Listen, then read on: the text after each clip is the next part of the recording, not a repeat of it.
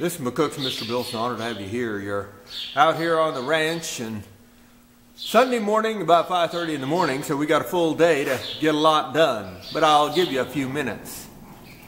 We had a rabies reported in the McCook Gazette this week in Nebraska. And of course it can happen any time during the year. And the culprit was a skunk, though about any predator could give you rabies with a bite, theoretically. But the skunk, it doesn't have rabies, but it's a carrier. And there's so much danger with the skunk that they've even made it against the law to own a skunk in the state of Nebraska. But if you think that rabies is a new thing, throughout the Dark Ages, a lot of people died and had total fear and would walk around with canes to keep the wild dogs or anything away from them, or anything with possible rabies. That's how they defended themselves back then. You might want to keep that in mind on a day after event. But as far as that goes, in southwest Nebraska, the first reported case of rabies was in the early 1880s. A small stagecoach line had to stop. Oh, there was a hardware store there and a saloon, and that's about all. About 30 people lived right there. At the time, nothing is left, not even a stick of what that place was.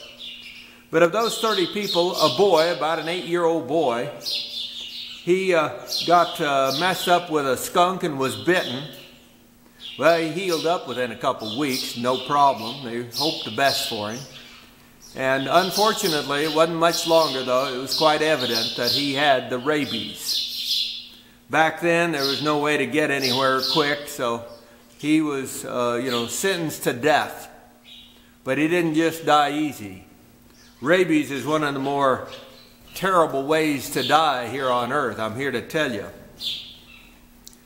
That 30 people at that little way station there, they made a pact after that boy died that if anybody else was ever bitten by the rabies and got it, that before the end they would put them down, they'd kill them so that they wouldn't have to suffer that terrible thing, a terrible way to die.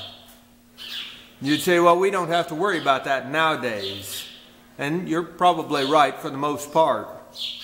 But if a scenario comes through where a day after event, if you will, happens, and doctoring is either impossible or nearly impossible, and the odds of any kind of rabies vaccination or even snake vaccinations, so that people are going to die agonizing deaths, you or your loved ones may well be faced with the choice of allowing someone to suffer before they die, or to put them down so that they don't.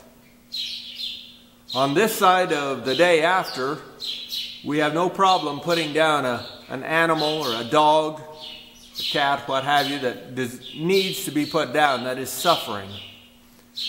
We don't consider it for humans now, but on the day after event, perhaps that will be the time to start taking a second look at not allowing humans to suffer when there's no other options other than to put them down.